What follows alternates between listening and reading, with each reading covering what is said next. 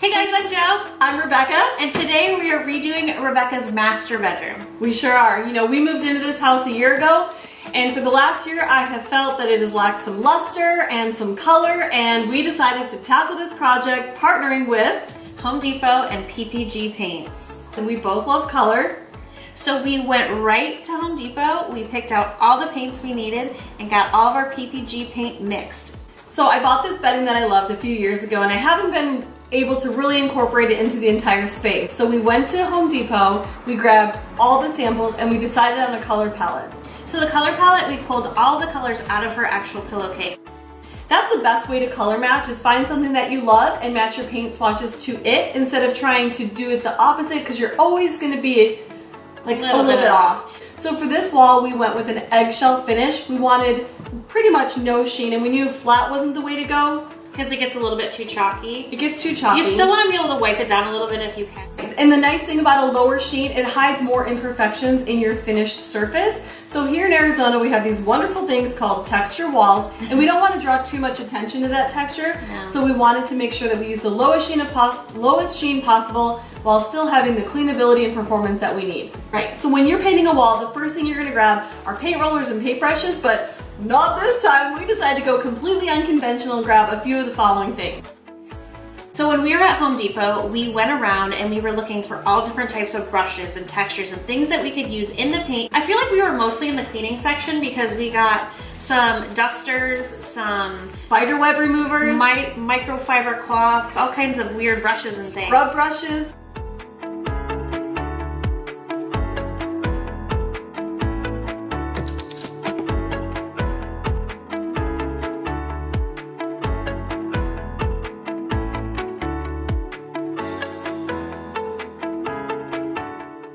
Let's see about a dragging effect. I mean, they all kind of have this like dry drag effect, but it's kind of really cool. And I think a lot of it has to do with how far apart the fibers are and how thick the fibers are.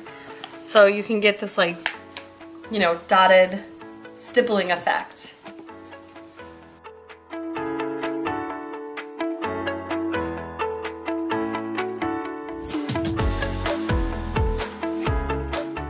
I think a lot of times the master bedroom is one of the most neglected rooms in the whole house. I'd have to agree. And they say that's where the magic happens, right? So little magic! I think it's probably an important one to focus on. So you want to wake up in a beautiful space, and so if you start and end your day in this beautiful space, I think it's definitely a room you should think about focusing on if you haven't yet. I knew that I wanted to infuse color because we are for the love of color. So this was the perfect opportunity for us to get started, infuse some color, and partner with Home Depot. So we're excited. Are you excited? We're excited. Let's do this!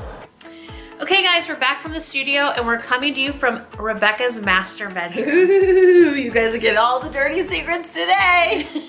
So we're gonna start painting the wall. So watch and see what we do because we're not even sure what we're gonna do yet. Yeah, we're not sure. This is like throwing caution to the wind.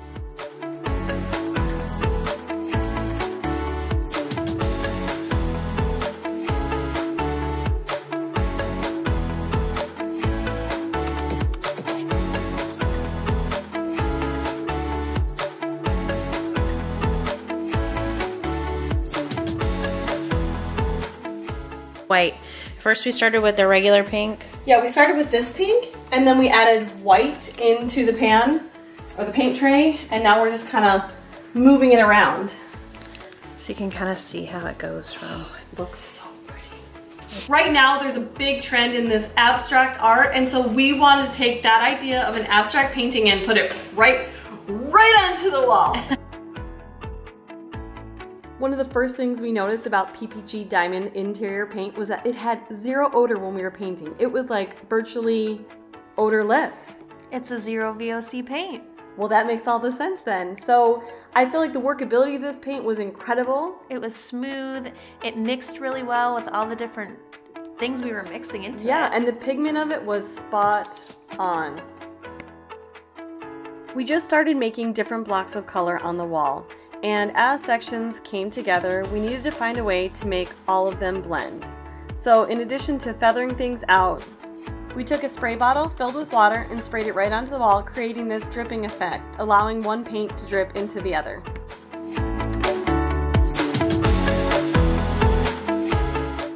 I basically just took white paint on my fingertips and kind of did this to get that effect. So just kind of show them the motion. Like this, like this, like this, and like this, but like quick, short strokes.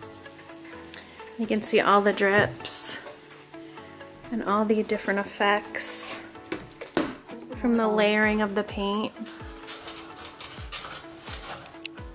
To get this texture right here, I took this guy and I just kind of beat it against the wall like that.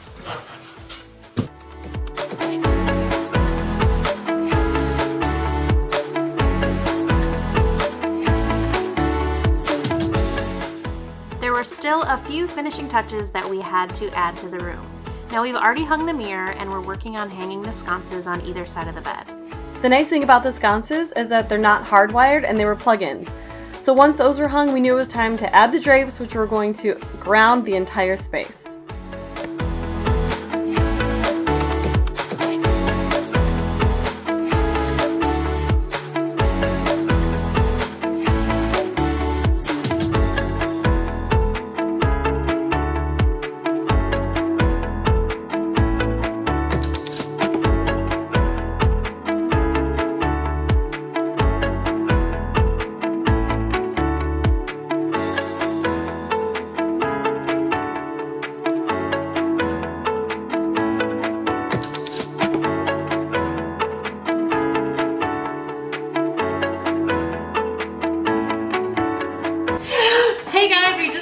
And it looks so good. What do you guys think? Do you love it? I love it. Okay, so we were so nervous when we first got it started because we were like, okay, we're gonna add water, we're gonna use this brush, how's it gonna look? We don't care, we're gonna paint over it if it looks bad. Right, and we thought, you know, we started mapping out a plan and then we quickly realized that like, the more we mixed and the more we just played with it, the better it was turning out. Typically I rinse rollers and brushes in between colors, but this time we were just kind of mixing it all together. Dabbing and mixing. We were rolling with it. I'll be here all week. So we really wanted to ground the whole room with a darker color, so we decided to pop in the dark teal because that really grounded all of the pink because there's so much pink going on. But we also added a little mustard, some textures. Yeah, lots of texture. And the one thing, we were going to use this navy, like a teal navy color in the paint palette, but we decided to take it out.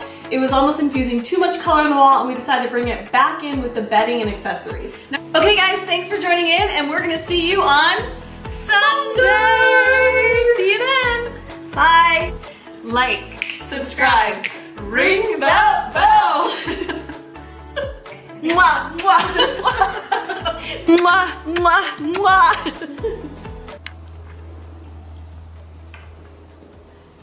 Action. I've always got to have that little clip. Okay, but you can't hug the middle. Okay. Hi, today. Oh, we have to pause. We have to hold the pause. Oh, yeah. Or were we? Hey guys, today we are redoing Rebecca's master bedroom. I'm Rebecca. Oh yeah, I was saying. We gotta introduce ourselves. Okay, ready? Okay, we're back from the studio and we're in my bedroom. Yeah. I know what we're gonna say. Okay.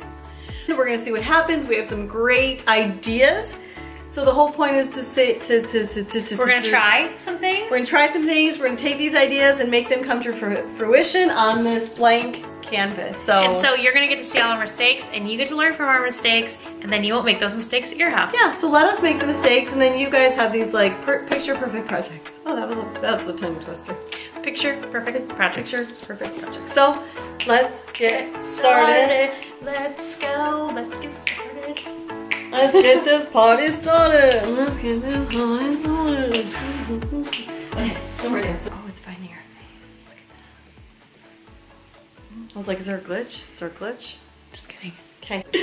All right, guys, that's it for today. Thanks for tuning in, and we will see you on Sunday. I need a little bit more oomph from you. Okay. Okay.